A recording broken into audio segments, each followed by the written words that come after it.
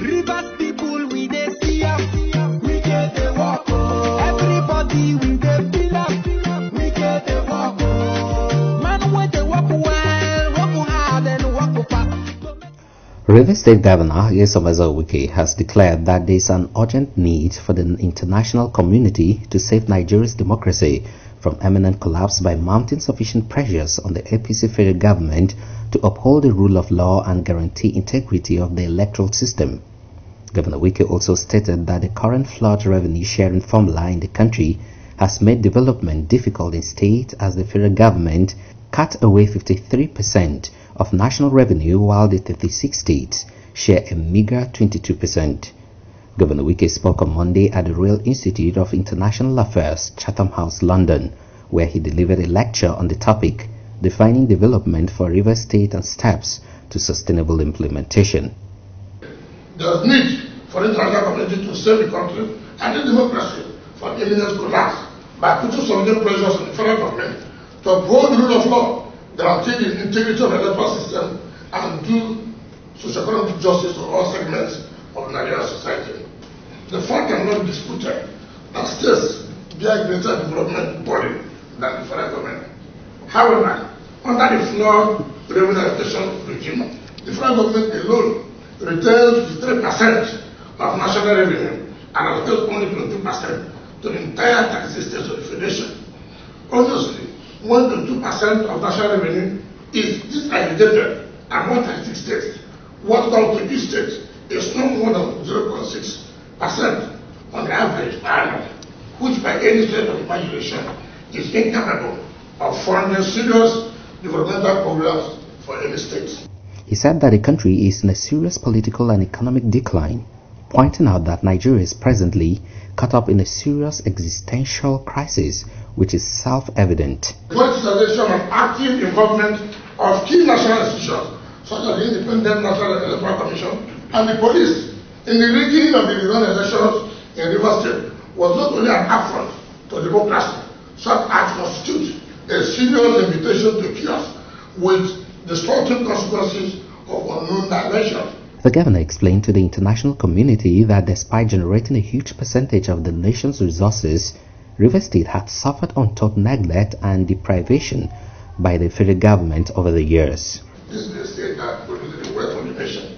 However, you can hardly talk about the federal presence in the state. Those who know Paraguay very well, the East-West Road, which leads to where we have the oil and gas region, which is where we have petrochemical, is not possible to do by the federal project. The international airport, of course, if you go to Paraguay, it's not interact with but obviously there's no presence on the federal government after the state is on site. Governor Wike lamented the developmental challenges that have bedeviled Rivers State, despite her enormous resources. He said though previous administrations have played key roles in developing the state, the immediate past Amaechi administration stagnated development through unbridled theft of the state funds during an era of resource boom.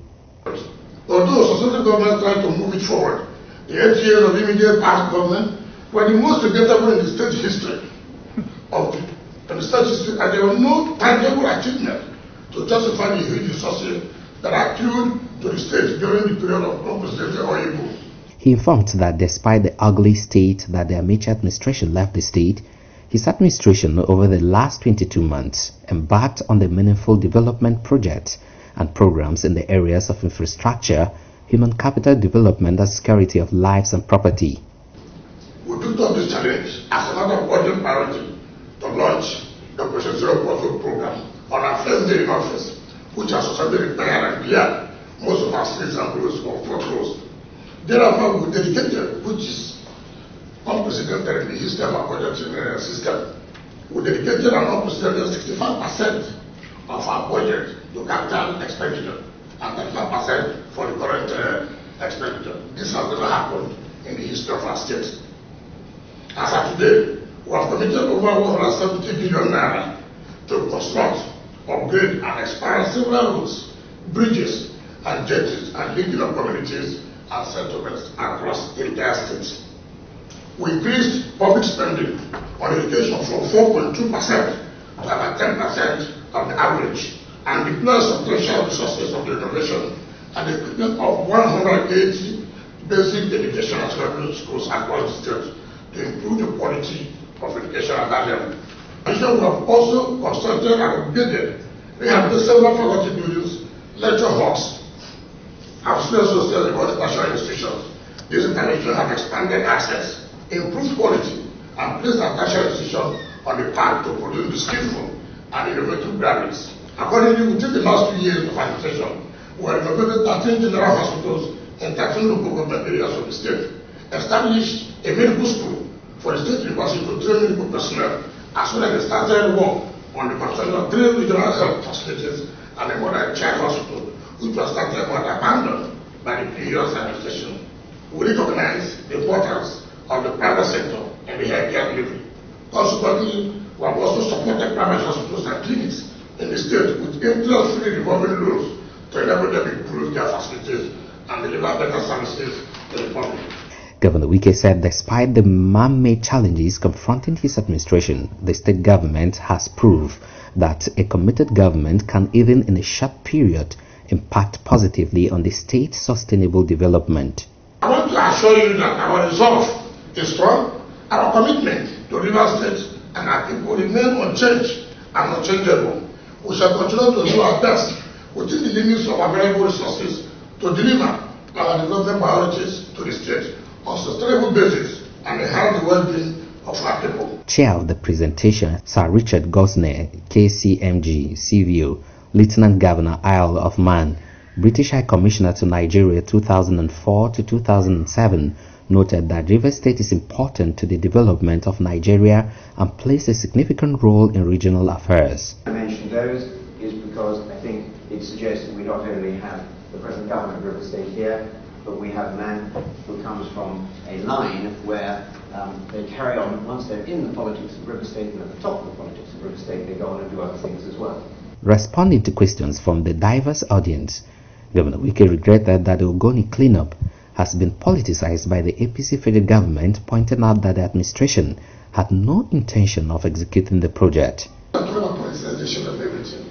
day they came to flag over the Ogoni, we were to have a rerun election. So in order to show support base of the APC, they put a flag over Ogoni cleanup. After that, they were when the election is coming up again now, there will be another cleanup. On foreign scholarship, Governor Wike reiterated that the state government will pay for final year students in critical science courses, while those studying art courses were advised to return to Nigeria with the Rivers State government footing their bills. If you are within this area, science, medical, be assured that we are going to pay the money.